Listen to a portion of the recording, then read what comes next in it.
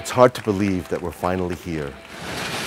It's been a long road to get where we are, and to finally open this space for the benefit of the community is just thrilling beyond belief. Current is a unique artistic venture that incorporates two spaces in downtown Chapel Hill.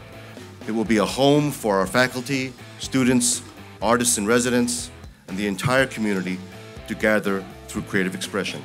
We've long wanted to adapt to the changing nature of arts engagement in our country.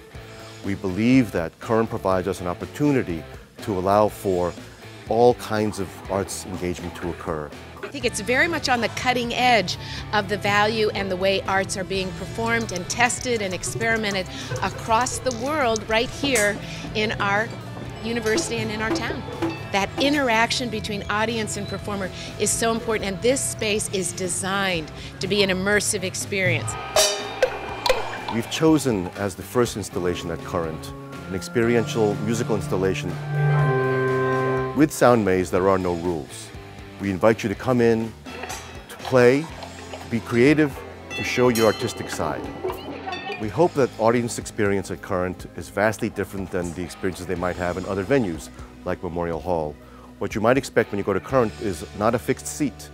What we're looking to do here is to show every person who comes to Current that they themselves are creative.